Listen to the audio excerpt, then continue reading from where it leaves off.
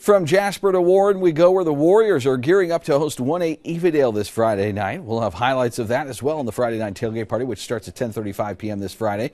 Warren head coach John Woodard returns 6 on each side of the ball and hopes to compete with the likes of Newton, Kirbyville, East Chambers, and others in their district, the 10-2A D1 group.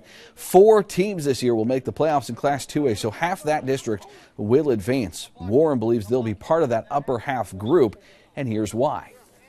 The effort from freshman to sophomore to just juniors and seniors, everybody's giving 100%. There's no selfishness. We're all a team. We're all a family. We got a sense of a good sense of team this year. Nobody's really thinking just about themselves. We're all really, working as a team. We worry about it one game at a time. Of course, that's the old cliche, but we've got Evadale this week, and it's a big game for us because we've got to start out on a positive note, and then if we get a positive note, we'll continue that going.